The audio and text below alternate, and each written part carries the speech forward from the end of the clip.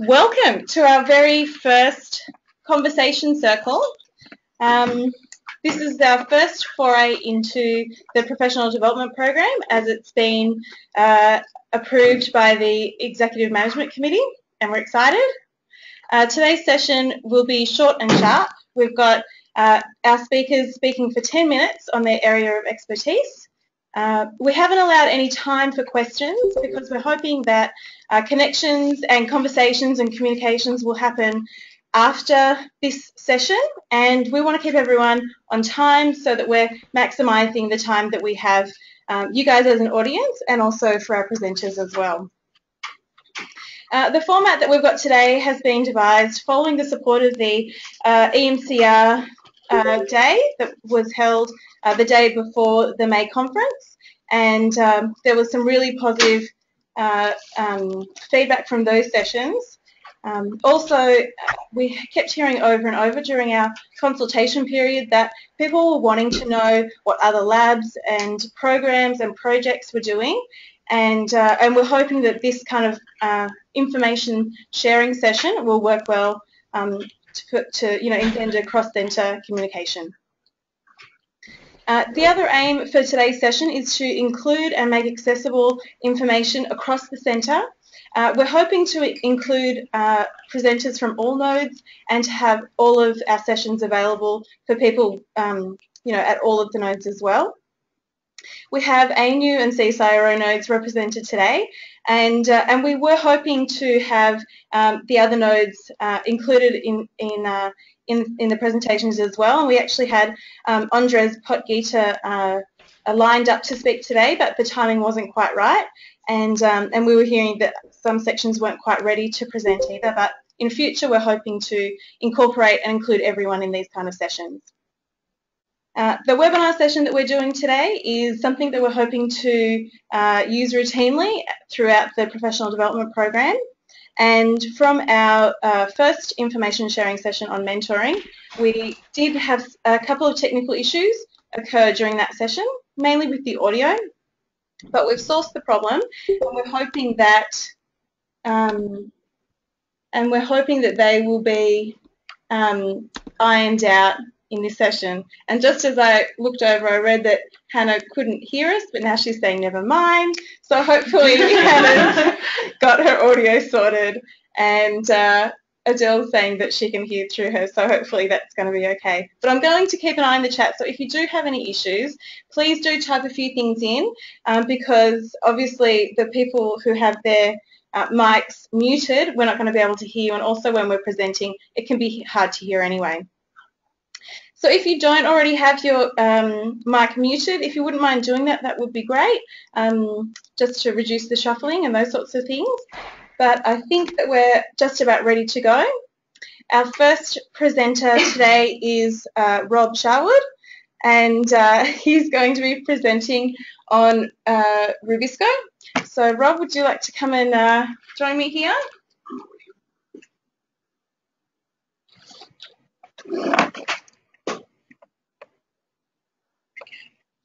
That.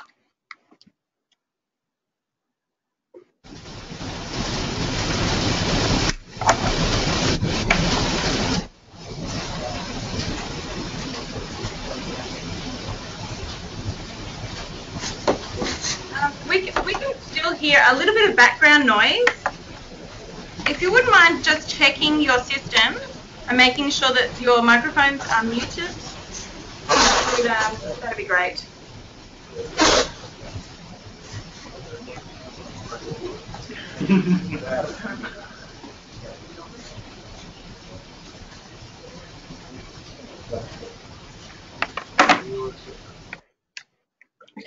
All right, I think we might have it sorted. Okay, Rob? Oh, great. It all says much better. Yes, lovely. Okay. Well, thank you for joining this webinar this afternoon. And today, in my 10 minutes, I'm going to talk a bit about how we measure the Rubisco specificity for CO2. I just want to begin first about a bit of the background biochemistry of Rubisco and to sort of aim towards why we want to measure Rubisco specificity and compare it amongst plant and other sort of organisms. So Rubisco is a bifunctional catalyst. It confuses its substrates CO2 with oxygen.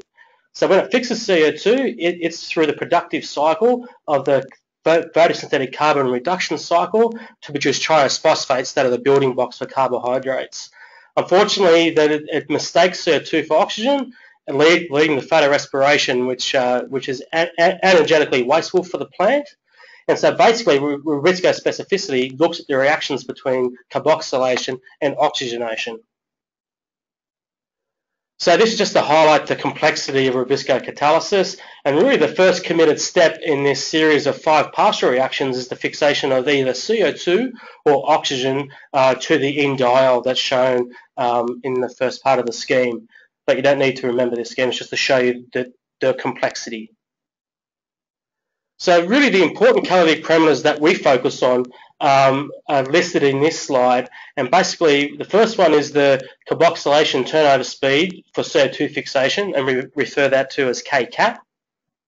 We have the Rubisco catalytic turnover speed for oxygenation, and refer that to as Kcat for oxygen, and then we also have the affinities for CO2 and oxygen, and then the bottom one is the one that we're focusing on today, is the specificity for CO2 as opposed to O2. So let's move into a bit more of a definition of Rubisco specificity and why we're sort of interested in measuring this parameter. So basically Rubisco specificity is for a specificity for CO2 as opposed to oxygen, and really it's the ratio between the specificity for carbon dioxide and the specificity for oxygen. And so the formula is given below. And so really, Rubisco specificity impacts photosynthesis if we look at this CO2 assimilation curve that's modelled here. So Rubisco specificity impacts the RUBP regeneration limited rate. So in theory, a higher Rubisco specificity should enable us to increase that RUBP regenerated rate.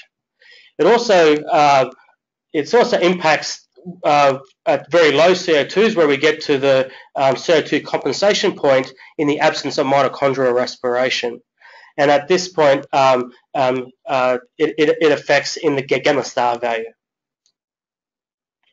So this slide here is just showing you that there is substantial diversity of Rubisco specificity amongst higher plants, and this is looking at C3 plants and different biochemical subtypes of C4 grasses, as well as intermediates. And if we plot it versus its catalytic speed, we see that there is substantial variability, and that we also see this a minimal trade-off between the catalytic speed and the specificity. And what that means, the more specific you are for CO2, you seem to be a decrease in the catalytic speed. And this is mainly for Form 1 green Rubiscos. We can also measure specificity across different temperatures, and this is just showing you some data that we have collected for C4 grasses, where we've measured specificity at 6 different temperatures, and this enables us to get the temperature dependency for each of these enzymes, and it varies quite substantially, which is why we're interested in measuring Rubisco specificity. So let's get into the assay. So some preliminary considerations for the assay is the purification of Rubisco. So it's important to be aware of actually how much Rubisco you have in your leaves, and so this determines how much leaf material that you actually need to purify Rubisco at a substantial concentration. It also depends on your understanding or how many secondary metabolites that impede Rubisco solubility after extraction. And this is particularly important when we get into species such as eucalyptus trees, where there's high phenolic compounds that actually precipitate Rubisco out of your solution. And we're now developing ways to remedy this. And so once we've sorted out this part of the extraction, we have 2 chromatography steps. The first one is just to basically an ion exchange prep, where we elute Rubisco off in a steep salt gradient using a Biorad macro high Q column. And what this does, it removes any sort of nasty compounds that may block the chromatography in the second step. And so the second step is to use size exclusion. So Rubisco is a large molecule in higher plants. It's about 550 kilodaltons, and a Superdex 200 separates this really nicely from other plant proteins. This is an absolute requirement for Rubisco specificity measurements because this removes other enzymes that interfere with the reactions of the specificity reaction. So the apparatus that we have in the Whitney lab is the Warburg apparatus, which was made back in 1975, so well before I was born.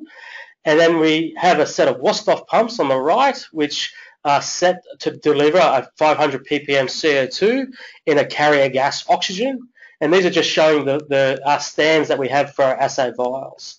So this Warburg apparatus, we can set the temperature of the water bath with great accuracy, and then it oscillates our assay vials around so we can actually get adequate gas mixing. So the assay components, we need purified Rubisco enzyme, we need a proper buffer as stated there, and it's always important to note the pH of 8.3 just because this impacts the solubility of the CO2 within solution. Carbonic anhydrase is super crucial because it enables the equilibrium of CO2 between the air phase and the gas phase, the air phase and the liquid phase to happen quite quickly and to be maintained. And then we need the labelled ABP. So this is just a lot of detail here in this slide about assay conditions. So it's important to equilibrate the Rubisco in the supplied gas mix, and usually this is 0.05% CO2 and 99.95% oxygen. And so we usually do this oscillating for 1 hour to make sure the actual solution is equilibrated in these gases that has the Rubisco. Then we start the reaction with added tritiated ABP. Then after 30 minutes, we add alkaline phosphatase. And this is crucial to remove the phosphates off the products. And so then we do another chromatography step that removes any unreacted ribulose. And ribulose is a problem because it actually chromographically separates at the same stage as glycerate. So it's important to remove ribulose from the reaction. And then the final step is to apply it to a chromatography column using a HPLC. It's labelled here the Aminex HPX column, and the eluent is written there, and this column is at 65 degrees C. So how do we determine the specificity using this reaction? Well, from the HPLC trace shown in the top right corner, we see that we get radioactive peaks showing there in glycerate and glycolate. And by looking at the amount of counts in these peaks, we form the ratio between them, which is noted in the formula as R, and then you times this by the molar fraction of the oxygen and CO2 that you've given into the system, and that gives you your relative specificity number. So a typical timeline for this assay, so purification of Rubisco takes about 40 minutes per enzyme, depending on how easy it is to grind up your plant material. The second chromatography step takes about 45 minutes on the Superdex to purify it, and really the total assay time for 6 Rubiscos is 2.5 hours. And the final chromatography of the reaction products of the glycerate and glycolate is 30 minutes per rep, and I'll usually do about 3 reps for each Rubisco. So if you wish to find out any more detail about our method, don't hesitate to email me, and also refer you to this paper back in '94 by Heather Kane, which has the nuts and bolts of the synthesis of the ABP and more about the chromatographic methods that we use. Thank you.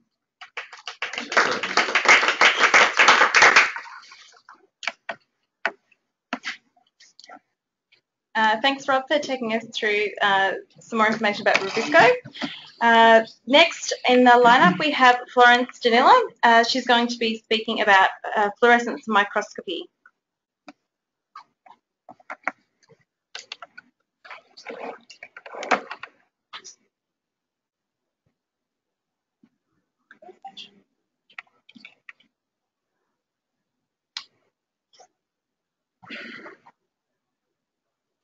So good afternoon, everyone. Today I'll be talking about a part of my work, which is the plasmodesmata quantification. So plasmodesmata quantification is basically a combination of 2 methodologies. So I use both fluorescence microscopy, which is partly the 3D confocal imaging, and in tandem with FEM. So since I have only 10 minutes to discuss a method. So I chose the leaf tissue clearing for 3D confocal imaging to discuss today. And in this title page, you can see a video of reconstructed 3D image that I can generate from a cleared leaf tissue hybridized with a particular antibody. So before I start, I'll talk about my project. So my project is on plasmodesmata, or PD. So they are nanostructures that are responsible for providing both cytoplasmic and endoplasmic continuum, essentially for transport of metabolites. And this is very interesting for us. So I'm working with Susanna von Kammer as a PhD student, and working with Susanna, we need to work on photosynthesis, and we found that plasmodesmata in one of the previous literature was possibly correlated with photosynthetic efficiency, and so we wanted to look at the difference between two photosynthetic systems, which are specifically the C3 and C4 plants. So for the leaf tissue clearing, so for the step 1, so leaf tissue clearing, I did or based the leaf tissue clearing on the Clarity protocol. So Clarity is first established using mouse brain, so animal cell, and what they did is to first fix the tissue in a hydrogel monomer infusion. This will allow the fixation of the protein of interest as well as the structure. And then the second would be the hybridization, where you then embed the whole cell in the hydrogel mixture, and so it will preserve all the structures as well as the protein. And then the next step would be to clarify it. So by clarifying it, this will allow the removal of the pigments as well as the lipids that can impede the penetration of light during imaging. And so I did this. I did a similar thing with plant tissue. So in the right panel, you can see the leaf untreated, which appear green, and then after clearing it, so fixing it and then clearing it, you can see that they become translucent. And it depends on your tissue. So in this case, you can see that rice or rice sativa is tough, and so it's not really completely clear. But then corn and wheat, they're a bit softer, and so you can see that they're more transparent or translucent. And then the difference between a plant cell and an animal cell is the presence of an additional membrane, which is the cell wall. And so in addition, or as a modification to the original Clarity protocol, we then added this enzyme digestion step, which will then make that cell wall impermeable to the antibody or stain that we will be using for the next step. And details for this modification method can be found in this pClarity paper that was published early this year. And so for the next step would be the hybridization and staining. So in my case, I use a Callose antibody. So Callose is an associated protein with plasmodesmata. And so in your right panel, you can see a figure of the structure of the plasmodesmata and where Callose is localized. And so after using a Callose antibody, this area will then be stained as green, or the green fluorescence in the left panel picture.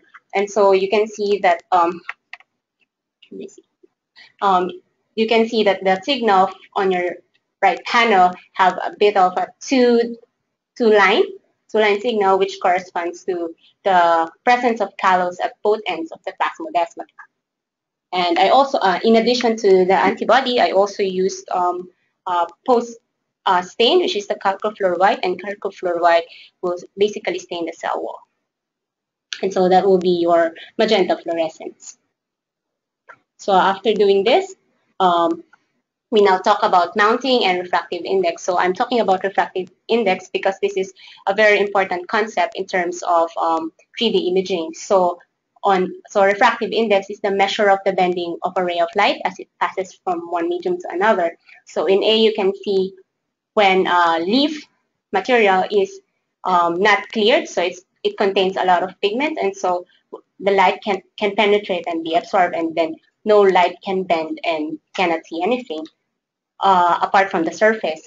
And then B is when you have the tissue clarified, but then you mount it on a solution that is not compatible with its refractive index, and so you can see that the bending of light is all throughout, and the result would be a blurry image. But then on C, you have mounted your clarified tissue in a solution that is compatible with its refractive index, and so the light can be absorbed and only bend in a certain direction, and you will see a very resolved and very sharp image.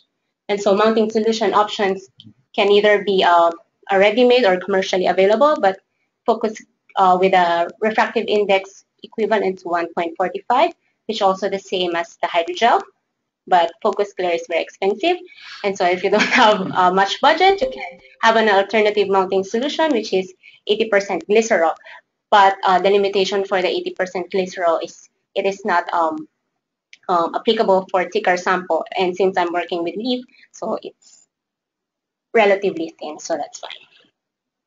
And so after all of this, so you image it, and then so for the imaging, since it's perfectly clear, you can set, you can do a Z-stack, and so you can set the image from the top to the bottom of the leaf, and then image through it. Depending on what microscope you're using, you can use 2 channels or multiple channels simultaneously. And so after imaging, you have this 3D reconstructed image. So in this case, I use corn. And then depending on the software, you can actually cut it differently. So on the right corner, topmost, that will be the transfer section. And then directly below it would be the paradermal section, and then across it on the left right-hand corner would be lower left would be the lower right would be the longitudinal section. And so for the logistics, so in terms of cost, so for the cost, you need to buy all the hydrogel reagents.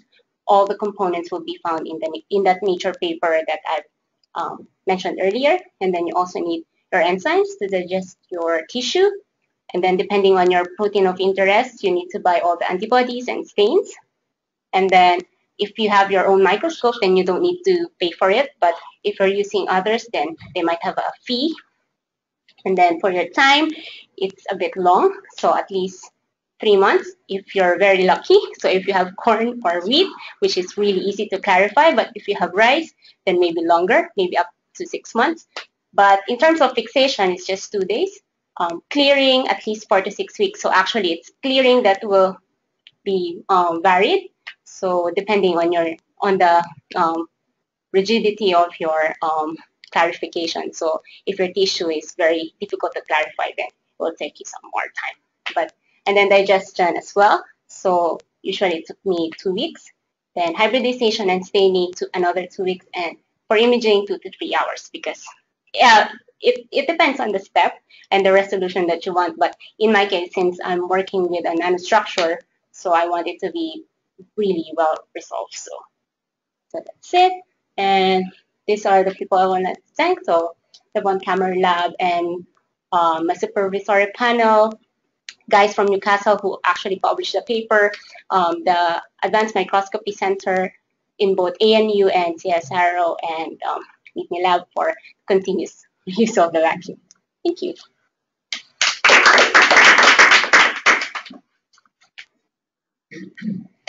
Thanks, Florence, for sharing your talk and your beautiful images with us. Next in the lineup, we have Dimitri Tolida and Vincent Chaussois talking about the mass spectrometer and its use in the Price Lab.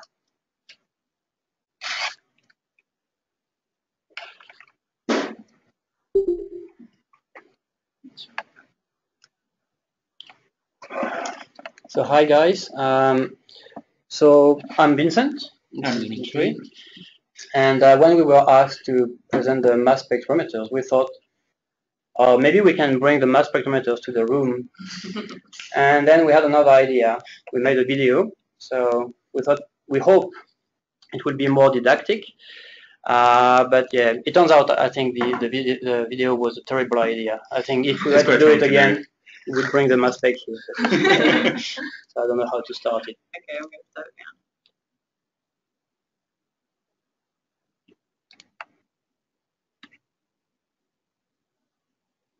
right.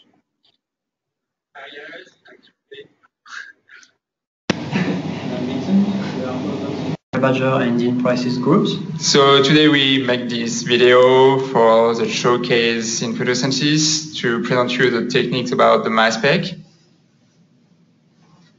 We have several mass spectrometers in our lab, which have different specifications, but the principle is always the same. These mass spectrometers are slightly different to the ones that are used for proteomics or metabolomics, both in their design and their uses. They are especially designed to discriminate different isotopes of gases. As for us, we use them mostly for CO2 and oxygen isotope ratios. Those gases are directly coming to the mass spectrometer through a semi-permeable membrane, thus allowing real-time monitoring of the gases dissolved in your sample.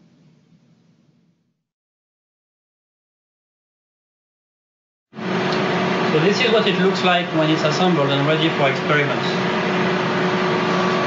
So when I breathe on it, the CO2 from my breath is going to go through the membrane, to the line and to the mass spec. And it's going to be detected by the detectors in the mass spec and appear as a nice peak on the graph here. That is the CO2 that I just breathed onto the membrane directly. So this is what a cuvette looks like. It's composed of a plug with a hole in the middle to inject stuff into your sample, a water jacket to keep your sample at the right temperature, and the cuvette itself. Inside the cuvette, there's a magnetic bar to stir your sample and keep it homogenized, and the membrane, the semi-permeable membrane, which is pretty thin. And finally, the gases that go through the membrane go into this little hole, to the line, and eventually to the mass spec.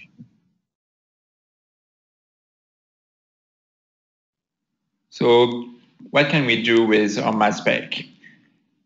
First of all, we can use it for oxygen production or consumption.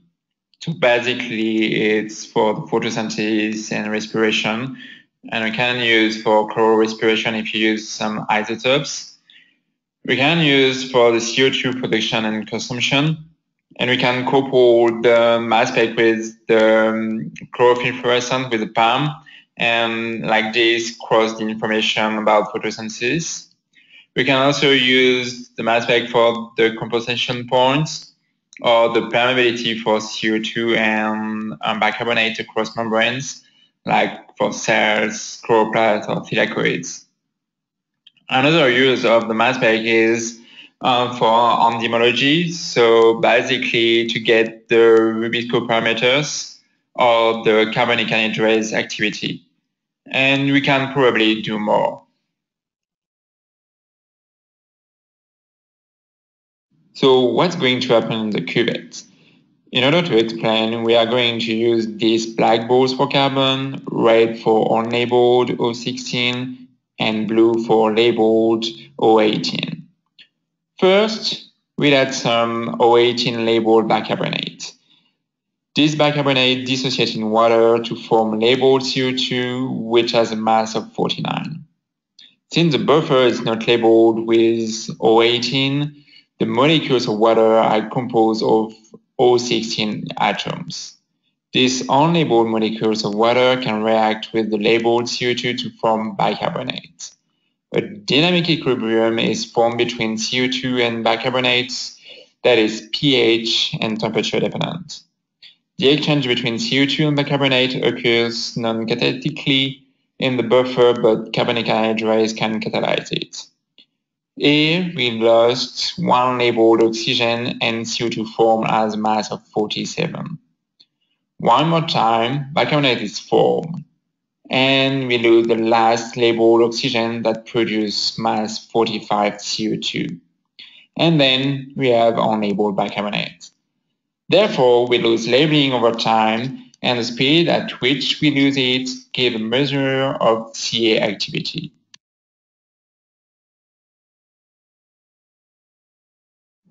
On these graphs, the purple line is 49, the blue line is 47, and the light blue line is 45. As we have seen before, 49 is converted to 47 and 45 in a pH and temperature dependent reaction without the help of any enzyme. However, if you add carbonic anhydrase to the sample, you see that the speed of conversion of 49 to 47 and eventually to 45 is greatly increased. Precisely measuring the extent to which it is increased gives us an estimate of how much CA activity was injected in the sample.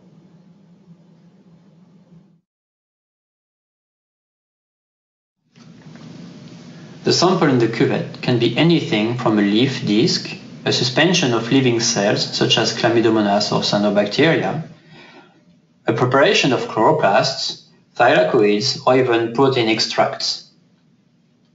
Here is the very simple example showing oxygen production and consumption by living Chlamydomonas cells. As you can see, when we add the cells to the cuvette and keep the cuvette in the dark, the cells start consuming the oxygen present. When we turn the light on, they start doing photosynthesis and producing oxygen. And when we turn the light back off, they go back to consuming the oxygen.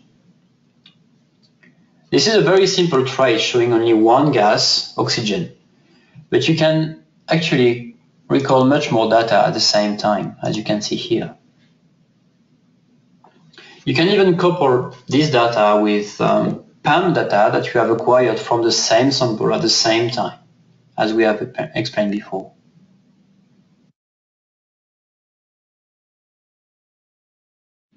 By now, you know almost everything about the mass spec. We can give you some few information about the cost. It's a very expensive equipment, around $300,000, $400,000. They have no specific running cost except for isotopes. Difficulty is it's an instrument quite sensitive and expensive, so it needs training and supervision by advanced users to be able to use it. And one second opinion intention can take up to a week to fix. For the timeline, sample preparation is very variable, coming from 2 minutes for an algal culture to 4 hours to prepare thylakoids. The data acquisition is about 15-30 minutes per run. So we can make 10 to 20 samples per day. The data processing is a little bit less than 1 hour. And for the data interpretation can be from 10 minutes to 10 years. So very long time. And to finish, take-home message is you can use our mass spec in order to measure photosynthesis, respiration, composition points, CO2 bicarbonate permeability, rubisco activity, CA activity, and don't hesitate to contact us for more information and to plan your next experiments with us.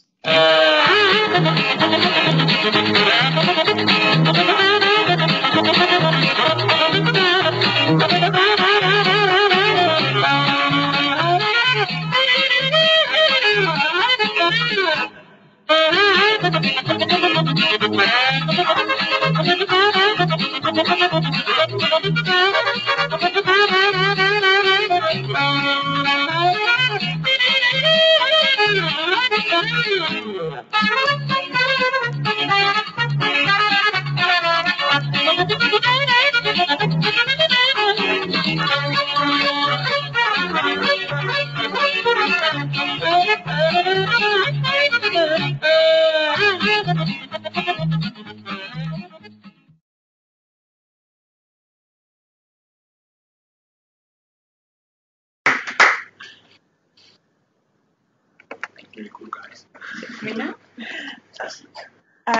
Thank you to Vincent and Dimitri for that excellent video. Even though it might have taken a bit of time, the end product was wonderful, and I may try and work that into an education campaign somewhere along the way. Next, we have Elena Martin Avila talking about plastid genome transformation. Bring Elena. Somebody I got her.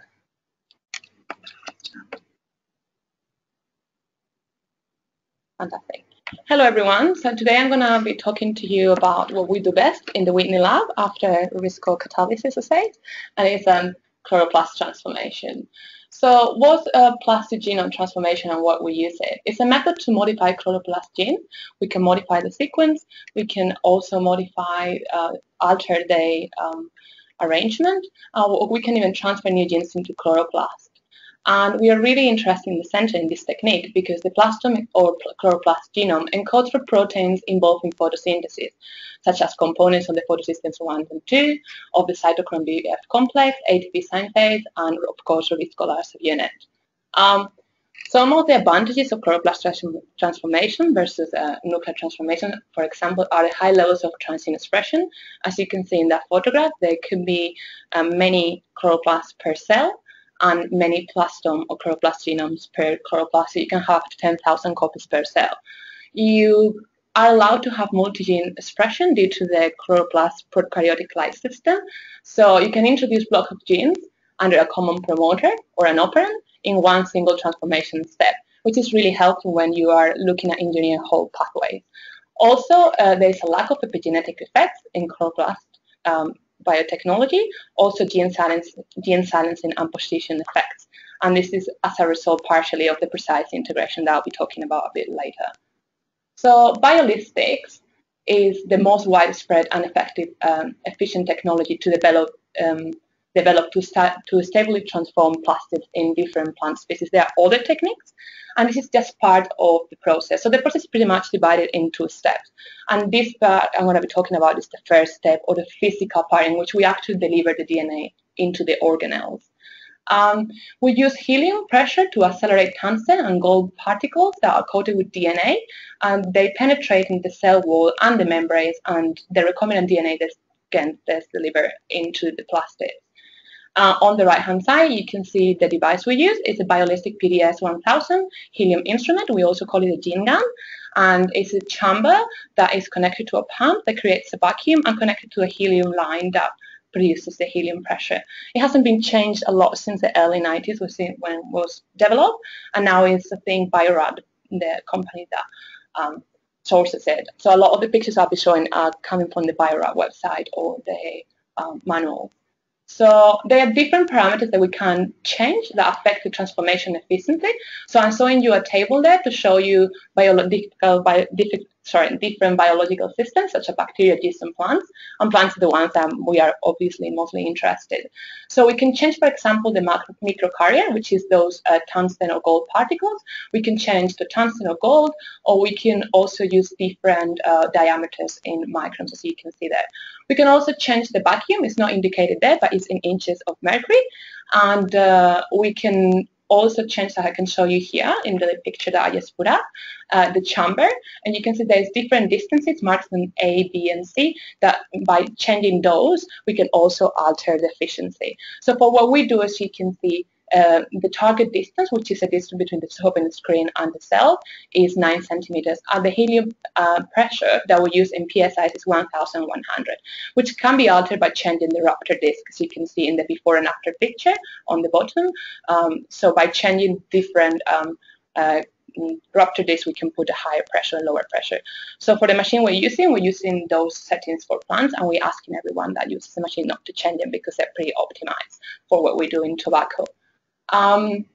So when we have the DNA delivered inside the cell, how does it get integrated? Because we're talking about a stable transformation. So the integration of the DNA, independently of the method you use, is also it's always through homologous recombination. So I can show you here a representation, not to scale, of the native plastome or the chloroplast genome. And when we deliver the targeting vector, in here through BioListic, we see it contains some left and right flanking sequences, which are represented in green, and they're homologous to the native plastome sequences, also in green. And we have the target genes that are represented in yellow. So once we integrate it or we deliver it into the chloroplast, homologous recombination happens, and we trick the plant into thinking it wants to get that transgene in and we set it in. Within the chloroplast, you have to think that it's a highly oxidative environment. We have photosynthesis going on, UV light, there's a lot of damage into the DNA. So homologous recombination is a repair mechanism pathway that is highly boosted. So that's why we can use it or utilize this natural pathway to integrate our DNA in a stable manner. On the right-hand side, I'll show you a representation of the chloroplast genome, where I took from the Yukawa paper in 2005. This is a Nicotiana tabacum, and I highlighted in red the PLF transformation vector we use in the Whitney lab, and in blue the PRB vectors. So what I want to show you there is you can actually customize those flanking sequences and target any part of the chloroplast that you would like. So if you're interested in targeting a gene or a specific part, you can do it, but just adjusting or modifying your targeting vector. So about the process time frame, you need to do the entire process in vitro. You need to do aseptic techniques. So first thing, you need to sterilize some seeds and grow them. And once they are for around 2 weeks, you can transplant to a bigger pot, but it has to stay 3 to 4 weeks, depending on the gene line that you're using, the plant line that you're using for bombardment. Then you cut the leaves and you bombard them. And that process takes less than a day. So you can prepare your tungsten particles, coat them with the DNA, and cut and shoot within the day. And then you have to cut those that leaf in a small little pieces and transfer them to new plates under selection. And you have to do it, you have to wait 2 days in the middle, and then you transfer it to selection. And after 3 to 4 weeks, usually peaks after 5 weeks, you start seeing those putative transformants. It's essential, as I mentioned there, to select an appropriate marker for isolating a stable plasmid transformants. And I'll be talking about it in a minute. Then you transfer them to fresh media, and it's really important that you keep that selection pressure going. And that is a process you will have to do a number of times. As I mentioned, you have many copies of the chloroplast genome, so you might have to do it a number of times until everything that is in the cell is actually being transformed. And after a few weeks, you can transfer to routine media and get your plants that you will eventually put in soil and start analyzing. So the entire process could take up to 2, 3, 4, 5 months, depending on what you're transforming. Is the most efficient marker that we have at the moment for chloroplast transformation is AADA, which encodes for aminoglycoside 3-adenyl transferase, and it confers resistance by inactivating spectinomycin and streptonomycin, and it's a non-lethal marker, which I believe is very important for the selection process. It's also a non-autonomous marker, and I like to highlight that because a lot of people are having trouble when they come to this technique. This means that confers the phenotype, or in this case the resistance it confers, that confers it not only to the organelle in which that is transformed, but it also protects neighboring plastids by locally decreasing the effective concentration of the drug. And that means if you're not very, very thorough in keeping that selection pressure and transferring to fresh media every so often, your tissue around could be still heteroplasmic. And this is what I mean when I show you the picture. There is a little drawing of a plant cell and then a spaghetti-like nucleus, and then we have different chloroplasts, and you see one of them has a dark dot is being transformed.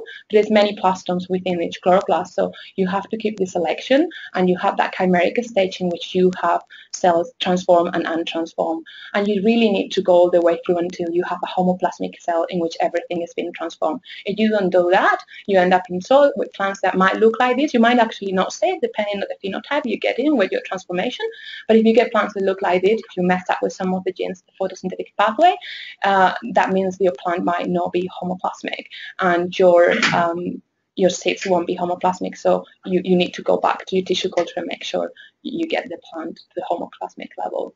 So then you need screening to check if your plants are actually homoplasmic and also if they are real. And the reason is because spontaneous mutations to spectinomycin resistance are very common.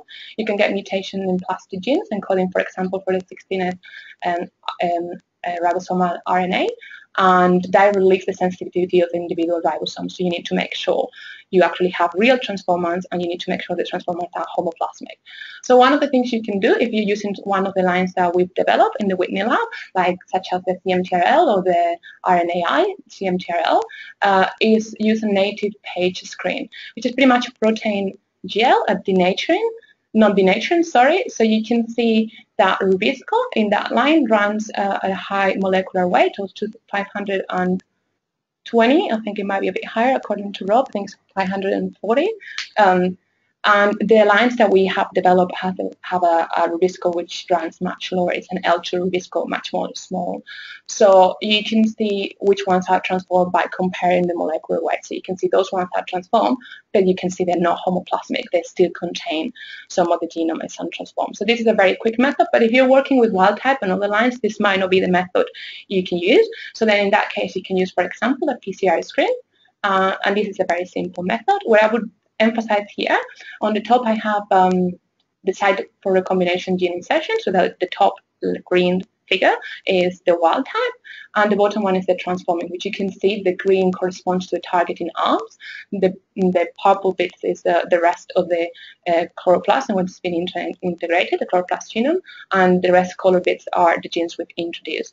So you want to make sure that when you are creating your primers, you do it outside the flanking region. So you're actually amplifying your real integrated plasmids, not wherever you are already shot and your targeted plasmid that you shot. So this is very, very important. Then you run a DNA gel. In this case, I'm showing something that shows no band if you have no transformant, or a band if you have a positive transformant. But you can actually create different plasmids, different primers, so you can see different size bands if that's what you prefer, because in this case you won't be able to see if it's homoplasmic just as it's transformed.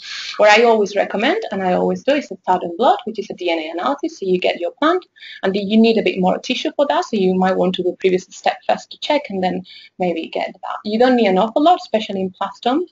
When we're working with the chloroplast, you have a high copy number, but you need to extract the DNA, and you need to cut it with an enzyme, and then you run it on a gel, the fragments, and then you create a probe. So on the bottom you can see, you select your digesting enzymes that are going to give you a differential pattern between the transformed and the untransformed lines. So in this case, it's untransformed, and the top in green gives you a 7.7 kV. You can see on the bottom gel on the right, while the transformed lines show you a 3.8 kV. And again, it's really important that the digesting enzyme that you choose is outside the flanking region, so it'll show you that it's integrated within the plastome and you're not picking up just your plasmid that you just shot. So that way you can not only tell if it's homoplasmic, as you can see all my lines that are checked in there, this is for the PRD vectors are homoplasmic, but you can also check if you have any alternative recombination events that might be unwanted. So it's a bit more informative, though it takes a bit more time. Doing a PCR, we all know it takes maybe 1 day, and doing the southern blot is a process in which you need to create your probe, you need to put P32, so it involves radioactivity and screening, so it might take 2 to 3 days to actually complete the process. And I don't have much time to talk too much more, so I want to say thank you to everyone in the Whitney Lab, and don't hesitate to contact us if you have any problems or any doubts, or you want to organize some chloroplast transformations.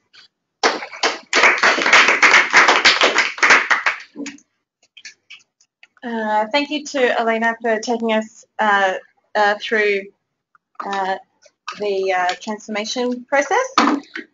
Last on the lineup, we have Gonzalo Estevilla and Jose Jimenez Berni. They're going to be talking about phenomics. And welcome, guys. Thank you.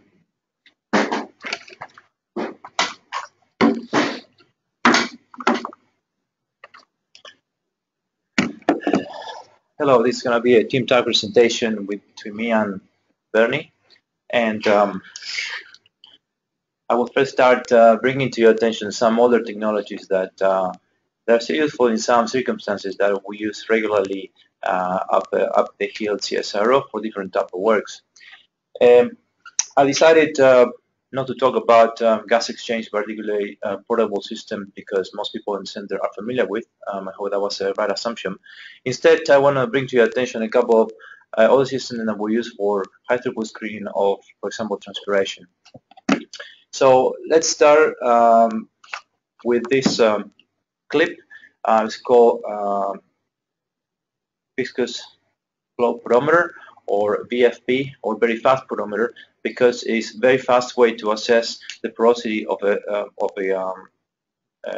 sheet, a blade, and it works by basically very simple principle. There's a amount of air in that body of the instrument that is displaced, and the instrument measures how much time it takes for the air to go through a leaf.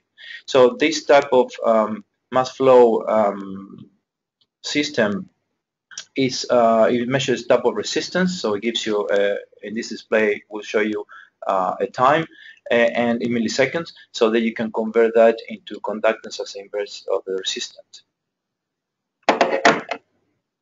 Let me tell you that this with this system we managed to measure 100 flag leaves in 10 minutes, the three of us, so it was pretty fast, so it worked really well, and it's been published already that you can find unique variability for things like thermal conductance using this type of method. The other photometer that we use, which works on a different principle, it is the steady-state photometer, which is a very fancy design. It has not changed in the last 40 years, but it's pretty works pretty well. So the photometer has got a display, a very fancy keyboard there at the bottom, but more importantly, it's got a chamber where you clip your leaf, and inside of the chamber there is a thermocouple, and knowing the relative humidity, the ambient humidity, you can calculate the grade. Now, this system will not work without a calibration plate, and what it is, it's just a plastic perforated plate that has orifices of different dimensions, and you can calibrate the instrument so the instrument will give you an amount of flux of water vapor through pores. Now, this is good for leaves that have stomata on both sides, while this one you have to be careful because somatic conductance differs between abaxial and adaxial, bottom and top side of the leaf, so depends how you put it, you get different values. So that's as much as the photometer go. This photometer takes twice as much as this one if the plants are well watered, but it can give you a good estimation of conductance for the abaxial and the adaxial side of the leaf, and you actually get a number in millimoles of water. And the last little instrument I want to show you, which I find it very useful, and it's also not new, but I think it's very good for field setting as well as for glasshouse setting, is the SPAD, which is a little leaf clip where you put your leaf, sorry, I should have brought a leaf, like so, there, and you press, and you will get a reading, and the reading will be hopefully between 30 and 40, which is for a normal leaf, and that will give you an estimation of the chlorophyll and the nitrogen. This works by measuring the amount of light that is transmitted through the leaf. So this head here has got an LED that produces light in the red and infrared, about 350 and 940 nanometers. The receiving head at the bottom there measures the amount of transmitted light. So this is a very good way to non-invasively assess chlorophyll status, to assess the amount of nitrogen, and also a measure of senescence as well. So with that, I'll pass it on to Bernie. Good. Thanks, Gonzalo.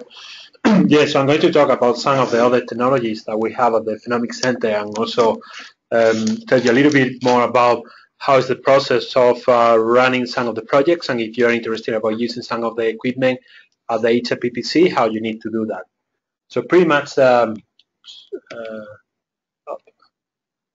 idea on the type of work that we do, and in my case, is really focused around the field phenotyping.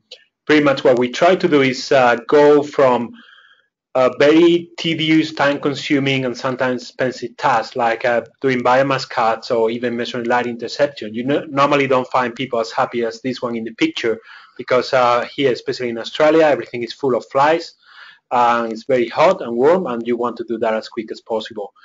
And the other one is also how to replace things that we normally do in the lab or even gas exchange with non-destructive high-throughput measurements. Pretty much the way we try to do this is using some of the equipment like the Phenomobile light, I'll talk in a minute, hyperspectrum, and other things, put that through different machine learning, computer vision, and fancy algorithms, and then from there, try to derive some of the parameters that normally you do in the lab or using very time-consuming methods. So, as a good example of that, I'd like to present the work that Viridiana has done for her PhD using some of the leaf clip spectrum measurements, and she has produced really good calibrations for the estimation of things like nitrogen, or even photosynthetic traits like BC-Max and J-Max. The idea is to develop tools that will allow us to use this as a screening mechanism for large populations in the field. But the whole idea is to, this really links to the SPAT that instrument that Gonzalo has shown, where that is really designed for measuring chlorophyll, but we can also try to estimate a number of different things apart from chlorophyll, like different pigments, photosynthetic or non-photosynthetic pigments, and also different components in the leaf and tissues. And for using that, we use different techniques using mainly hyperspectrum. I also wanted to bring some gear as well, because obviously Gonzalo brought some.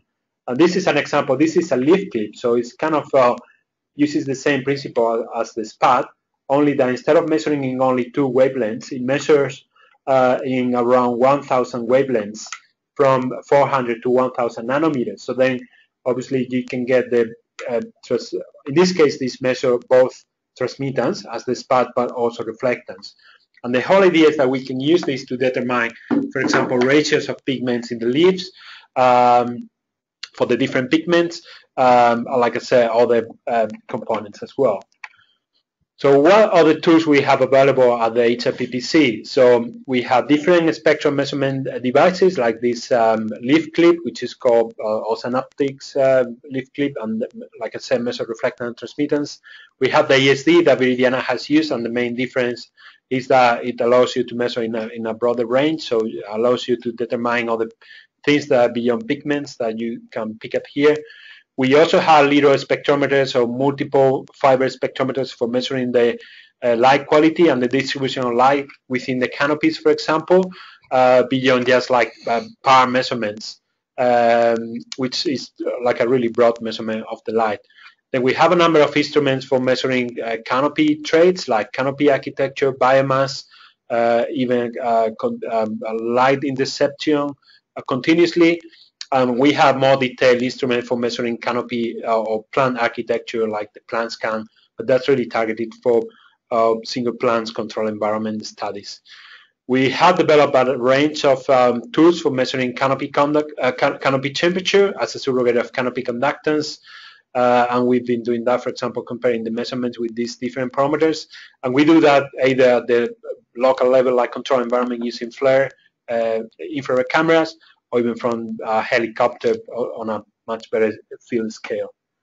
So if any of you is interested in running some of this equipment at the HIPPC, the main take-home message is that it's not something that you can call me tomorrow and say, Benny, I want to use this or that instrument. So there's a process in place, and pretty much what it means is that you need to submit like a form, explain what you want to do, and then you need to get what we call a project inside the HIPPC. And for that project, that has to be approved by an executive committee that meets pretty much every month. And then depending on the research interest and the availability of resources in the center, you can get that approved. And obviously, there's a user fees that you may need to pay. But pretty much the whole thing is that once you get the approval, then the director, the project leader gets nominated, then you can run the project and you can use any of the equipment in the HIPPC.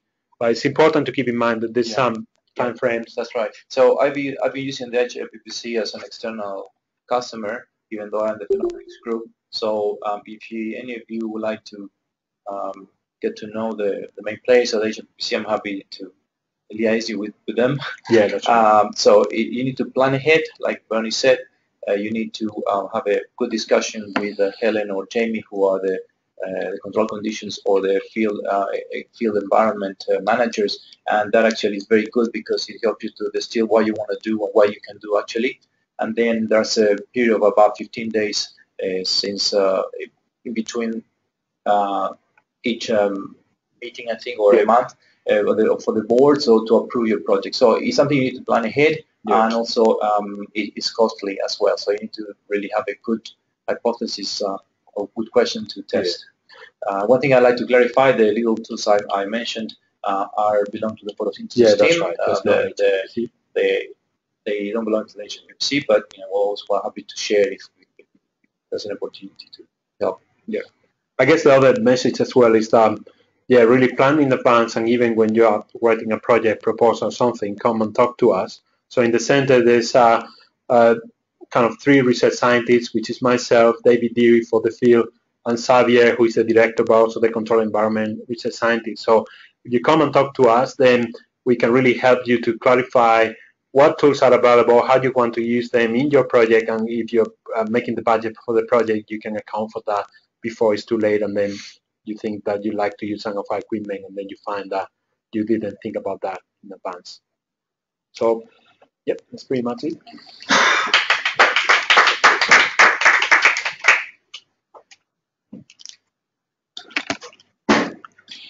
Big thank you to Jose and Gonzalo for taking us through some of the tools that are used on the field. And they were our last speakers for today. So thank you to all of the speakers that joined in today and sharing your knowledge with the centre. We hope that today's session sparks some conversations after today's session. As mentioned earlier, we haven't allowed any time for questions, so we're hoping that the 1-hour time slot will suit. But we are actively looking for feedback as well on content and delivery, and hoping to, accommodate the broader centre, as it is. So thank you also to the attendees for joining in on the session and supporting the first round of the professional development program. While I have you as an audience, I'd like to remind everyone that the mentoring expression of interest forms are closing this Friday. So if you'd like to be a part of the program, you'll need to submit your form sort of before the close of business on Friday. If you have any questions about today's content, feel free to contact the speakers directly, or you can come to me and I can put you in contact with them also. But apart from that, thank you for joining in on today's session, and I hope you have a great afternoon.